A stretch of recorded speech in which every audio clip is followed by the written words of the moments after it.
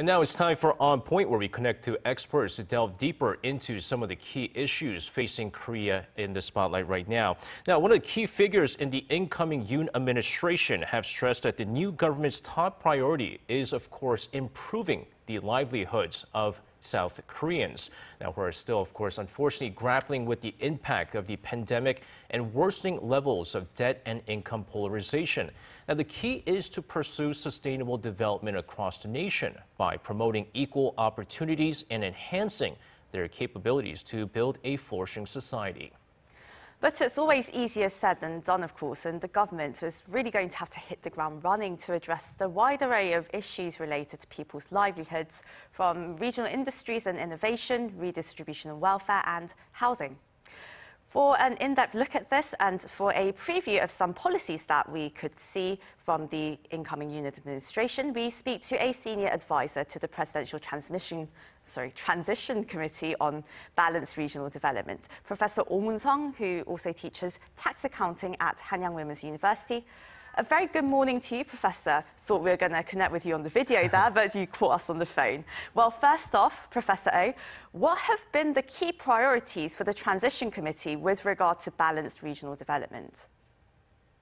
Moving of people is the focus of the Committee on Balanced Regional Development of the Presidential Transition Committee.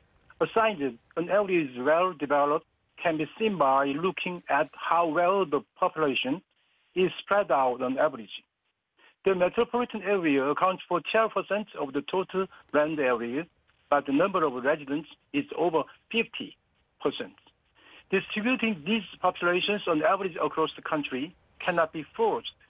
This is possible only by expanding job market, advanced educational facilities, and other infrastructure in each region.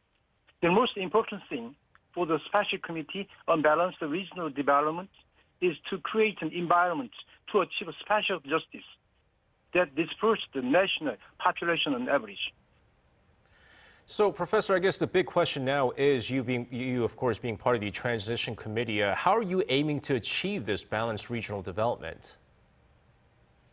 The Special Committee for Balanced Regional Development provides the tax incentives to disperse the individual and cooperation with the spending power to non-metropolitan areas in order to disperse the population and provide the local educational institutions with the same high-quality educational environment as those of the metropolitan area so that students can come to local universities. We are trying to focus on creating a regional environment, but people want to live in by creating an environment for people to live in and by equipping other infrastructure to reduce the gap in real estate price. And Professor, you mentioned taxes there, and of course there are crucial means of supporting inclusive growth across the nation, especially in the form of redistribution. Now, what are some major reforms that we can expect this year under the new Yoon government? The Special Committee on Balanced Regional Development intends to introduce a system called Opportunity and Development Zone Project, ODZ, across the country. For the purpose of balanced regional development, the ODZ is a system that is significantly different from the existing special zone system. If the existing special zone system was a top-down system run by the central government, the newly introduced ODZ system is a bottom-up system run by the local governments. If the existing special zone system was an equally distributed system by the central government, in ODZ, the government only presents data and the requirements to belong to ODZ, and the local governments use this data to apply for the desired industry in the area they want. And the central government provides common tax support and provide tax support to that industry. If the local government asks for the necessary regulations to be loosened, a comprehensive environment will be created in the ODZ region. They will loosen the regulations and provide support for educational institutions that can obtain the necessary manpower. Regarding the tax issue, for example, if a multi-dose owner, house owner or in the metropolitan area sells a house and accrues the 1 billion won in capital gain tax, If a multi-house owner goes to the ODZ and buys a house in the ODZ area, a large portion of the capital gains tax will be deferred, and after a certain period of time, it makes it a situation where it is reduced or exempted. In this way, although the tax law reform is desirable, if it is not implemented on the whole country due to the national sentiment, try first in the ODZ region, and if it works well, the ODZ is going to be used as a test bed for that purpose. Now, Professor, there's been so much interest in the real estate aspect as well. So naturally, there's going to be huge interest in how the next administration is going to be dealing with land and property taxes, of course, including myself as well. What's been the biggest problem over the past 5 years under the Moon administration?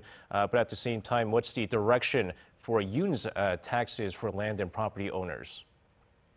The Yoon's administration will use the market-hostile real estate tax policy implemented under the Moon's administration, because we know that it is very difficult to stabilize real estate price through real estate taxes. We will not impose an excessive amount of comprehensive and real estate tax in order to lower the real estate prices through the comprehensive real estate tax.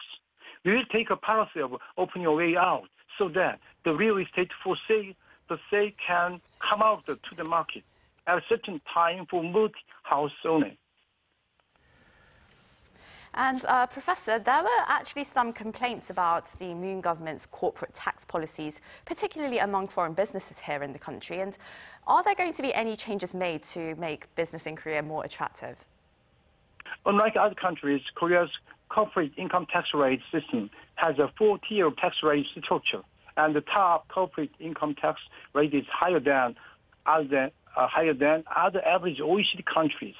About 90% of OECD countries have a 1-tier tax rate structure.